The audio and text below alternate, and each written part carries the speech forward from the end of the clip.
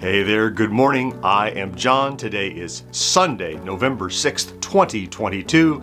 And yes, although I said I am taking the weekends off from working, I am here doing another entry in the vlog. But hey, stay with me before you think I'm breaking my own rules. Already, doing these vlogs has become not work. It has become something I super look forward to. Very therapeutic because of all the communication I get to have with all of you.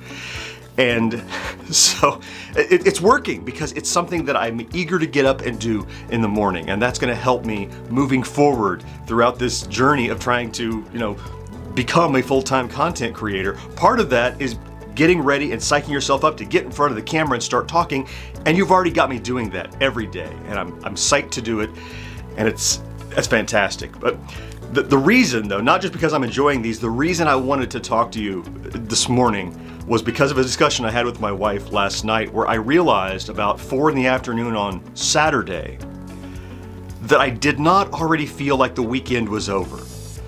That's a feeling that I have had for months now in my old job, where I was in a super uncomfortable in the position I was in, and all the stuff we've talked about in previous vlogs. But by mid-Saturday, I was already dreading, like, oh God, 2 more sleeps and then it's back to doing that. And here it is Sunday morning. The time has changed. I have an extra hour. I got up extra early, no alarm, and I wanted to get up and come in the studio and turn on the camera and talk to you, because it's like there's a weird time dilation going on. It's like somehow, prior to November 1st, weekends were this big. And they were a brief respite from uncomfortable difficulty. And now the weekends are this long. I mean, there's a Saturday and there's a Sunday, and it's not just a breather. It's rest from something I already like doing. So here I am on Sunday morning, already excited and thinking about what cool things I could do on Monday to help further myself and get me closer to my goal.